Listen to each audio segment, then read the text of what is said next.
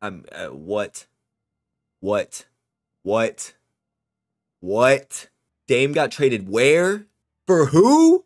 What? I can't stop saying what. I've been saying oh my gosh for like how long has it been since Woj tweeted 3 minutes? I've been saying oh my gosh for 3 minutes straight. What just happened? Ladies and gentlemen, welcome back to the channel. Haven't been doing too much NBA stuff, too much NBA reacting, but Damian Lillard, let's read it. Ladies and gentlemen, from Adrian Wojnarowski himself. Lillard goes to Milwaukee as part of a three-team deal with Drew Holiday, DeAndre Ayton, Toumani Camara, a 2029 unprotected Milwaukee first, and unprotected Milwaukee swap rights in 2028 and 2030 to the Blazers. Basically, the Blazers are just getting a bunch of draft capital. Phoenix lands Yusuf Nurkic, Grayson Allen, Nasir Little, and Keon Johnson. Okay. This is a lot to take in. This is a lot to take in one moment. First of all, I mean, look at this. Look at this. Look at this.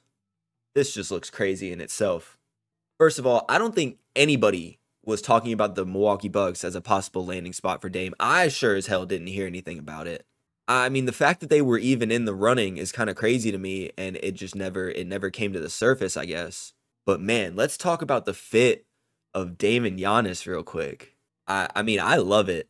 You know, you're giving up the defense in the backcourt, obviously, getting rid of Drew Holiday in this deal, but you get Damian Lillard. I mean, we don't even have to go down the list of Lillard's accomplishments. I believe he's a 7-time All-Star, NBA 75th anniversary team. We know who Damian Lillard is, and we know what Damian Lillard does. He averaged 32 points last season.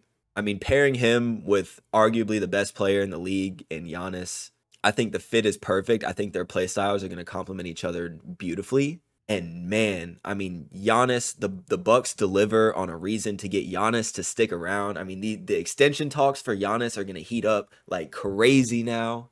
Let's talk about the other side of this for a little bit, because I'm way too caught up in the idea of Damian Lillard and Giannis playing together. I mean, that is so cool to even think about. But the Suns are getting Yusuf Nurkic out of this. They're obviously getting rid of DeAndre Ayton, but they're getting Yusuf Nurkic. They're getting Grayson Allen. Those are two guys that'll probably play right away. I think Nasir Little and Keon Johnson, with how thin the Suns' depth is, are obviously going to compete for, playing time right away. I think that's a great trade for Phoenix.